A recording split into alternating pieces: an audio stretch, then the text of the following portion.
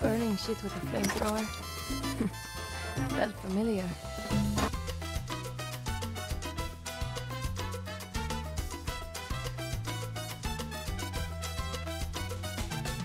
Far Cry is going back to its tropical island roots, and I couldn't be more excited. I'm Brad Bennett with Mobile Syrup, and this is my hands-on time with Far Cry 6. The game is set during a fictional modern-day revolution on the remote Caribbean island nation of Yara. While it takes a lot of influence from Cuba, the setting feels quite unique to play, and it's absolutely stunning to look at.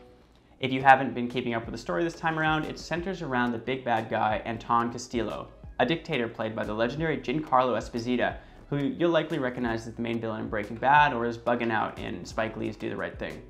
From what I've glimpsed of his performance so far, he's definitely bringing some star talent to the series. And to be honest, all of the actors actually seem to care and put on really solid performances. Once you start onto the island nation of Yara, Castillo has plans to modernize it by selling a cancer treatment that he's formulated from the island's unique red tobacco plants. However, while this may look like a miracle cure to the outside world, it's killing people on Yara who are forced to harvest it because of all the chemicals involved. Not really a great trade-off. This is where the main character comes in. You can either play as a man or a woman under the name Danny Rojas, and no matter which Danny you play as, you're going to be a military dropout that gets caught up in the rebellion against Castillo's during a pretty well-paced opening sequence.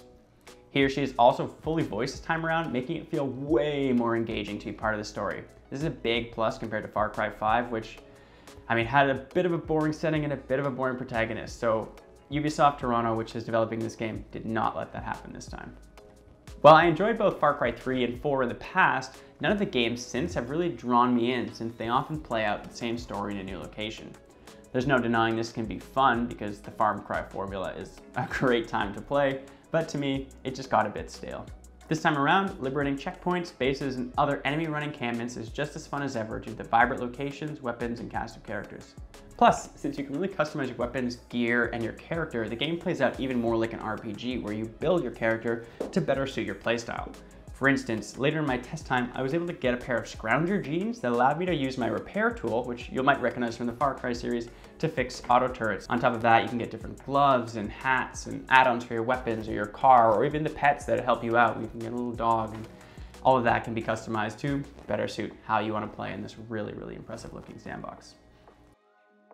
In my time with the new game so far, I'm getting really excited to jump back in once it finally launches on October 7th due to its lush setting. Seriously, if you like the island setting of Far Cry 3, or even I guess all the way back to Far Cry 1, but you thought 5 was a bit dull or any of the other ones, you'll be happy to know that Yara is beautiful and densely packed with things to do. While I'm not going to say anything definitive just yet because I haven't been able to explore it all, it's stacking up, I think, to be my favorite Far Cry setting yet. The other thing that really stood out to me about this game was the characters. The handful of people I met were filled with charm, and since the island is so small, everyone knows or knows of everybody else it seems, which helps make the missions and the interactions of characters with you and with each other feel really real and grounded. And honestly, there's a lot of humor packed into this script, which was just kind of refreshing to see in the story. I've literally only played the game for about 3.5 hours and I still can't get Juan Cortez's rules out of my head since he just drills them in and he's so funny. Make sure to follow Mobile Syrup for all kinds of gaming news, and check out our YouTube channel if you want to see some unedited gameplay of Far Cry 6. As always, I'm Brad Bennett. You can reach out to me if you have any questions online at @TheBradFad, and make sure to follow Mobile Syrup @Mobile Syrup for all kinds of gaming coverage and other tech news in the future. Thanks for watching.